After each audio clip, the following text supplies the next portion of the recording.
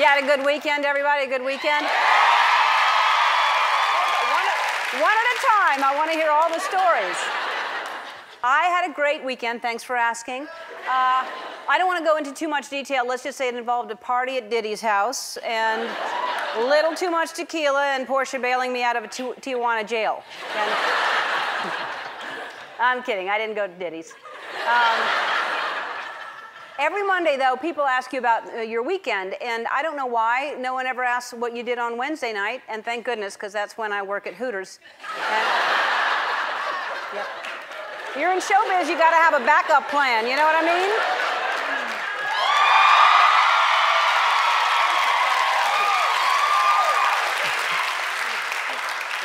But when you have a great weekend, you really want everybody to know about it, so you walk around hoping somebody's going to ask you about it, because you can't just start talking about your weekend without somebody asking. And if no one asks, you always ask people about their weekend, because then they have to ask you about yours.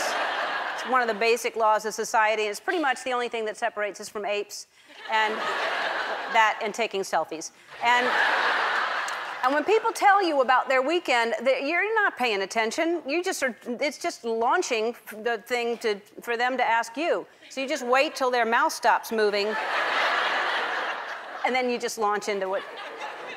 I've gotten to know the people who work here so well that when I ask what they did over the weekend, I can tell if they're hiding something. I asked my producer, Matt, what he did this weekend, and he just said, oh, I just relaxed and I did nothing, but his face was turning bright red.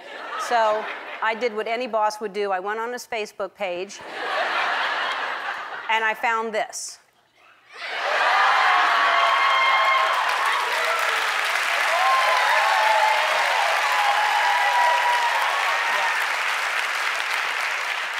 Anytime Matt is drinking wine while wearing a sombrero, I know there's a story to go with that.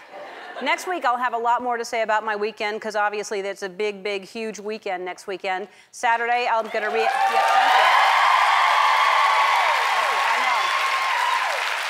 I know. Yep, that's right. Saturday, I'm going to re-alphabetize my spice rack, and then Sunday, I'm hosting the Oscars. So it's going